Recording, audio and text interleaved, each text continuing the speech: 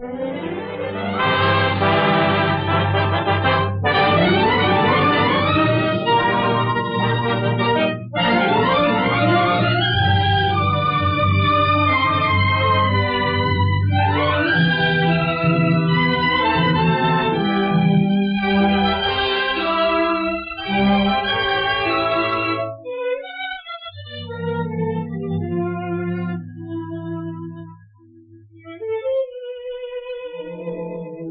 story is about a family, a strong and sturdy family, a family blessed with alert, active, growing children. Father and mother both are proud of their 5 healthy children.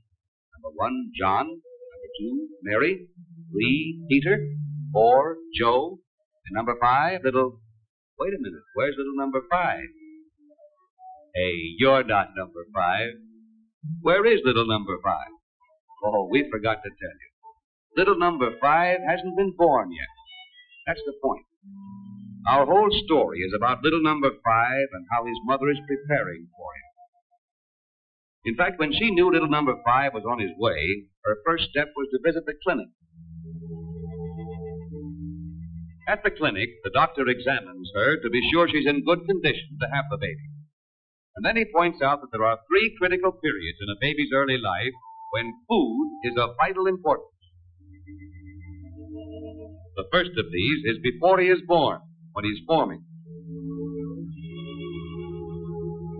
The second is when he is nursing.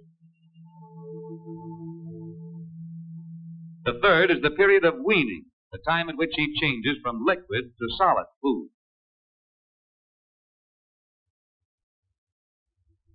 Now then, let's see how this mother prepares for little number 5 during the first period. She knows that he will have nothing to grow on except the food that she eats for him. She really is eating for 2 people, herself and little number 5. It's just as if the food on her table goes directly to her baby.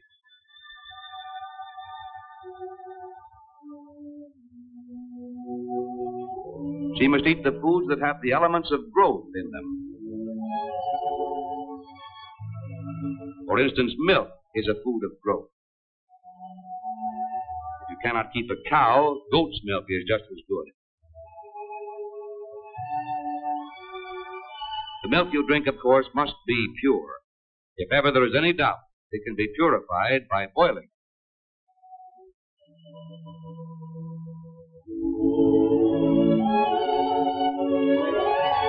The husband helps plan for little number 5 by growing lots of vegetables. It takes only a little ground and a few minutes' work each day to grow fine tomatoes, string beans and carrots, beets and their greens, and other green things such as lettuce and chard. These simple foods make a great difference in the forming of a baby. They contain the minerals that will build strong, well-formed bones. So, the mother eats at least one of these fresh vegetables every day. In addition, she eats eggs often. They are especially beneficial to little number 5, and so are fresh meats of all kinds, and poultry such as turkey and chicken, and fish of all varieties. She also eats plenty of fresh fruit, bananas, oranges, guavas, papayas, figs, or any other fruit that comes in season, just as long as it's fresh.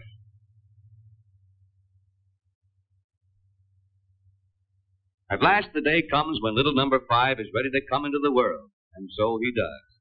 He is born at full 9 months, not prematurely. Instead of being underweight, he's strong and healthy.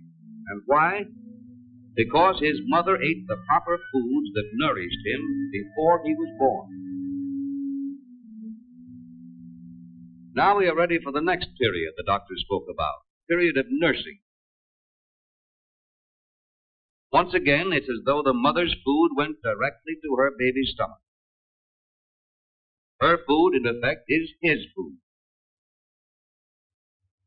So, as the baby grows, she will need to eat even more of the good food that will nourish him. Fresh milk, fresh eggs, meat, vegetables, and fruits. Having given little number 5 a fine start in life, the mother wants to guard him against the deadly diseases that attack him. So she takes him to the clinic. There, the doctor protects the baby against smallpox by means of a simple, harmless vaccination. In some countries, such as the United States, the lives of thousands of babies are saved each year by vaccination.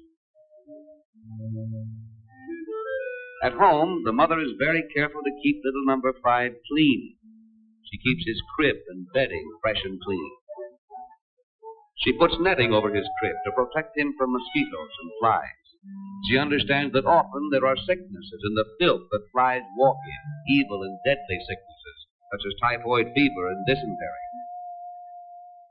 A good netting helps keep these evil diseases from reaching her little number 5.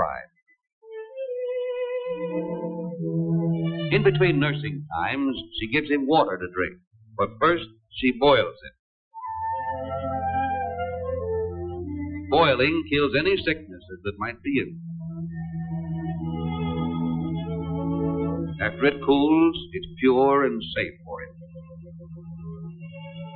So born strong, kept clean and safe from disease, and breastfed with milk that's good because his mother eats the right food, little number 5 thrives and grows.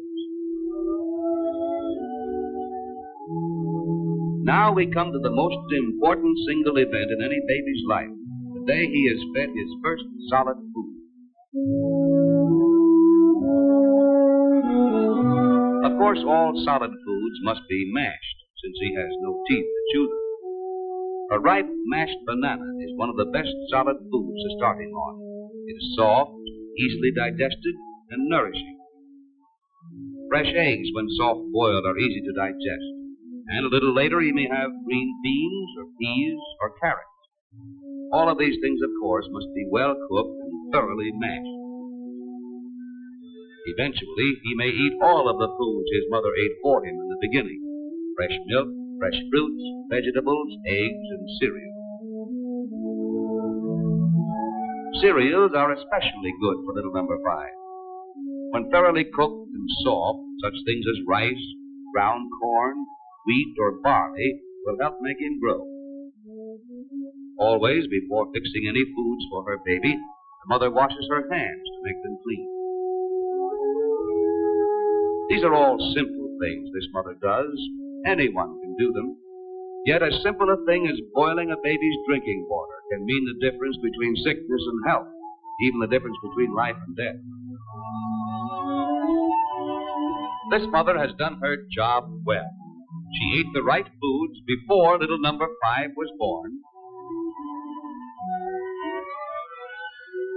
She nursed him properly. And she weaned him wisely.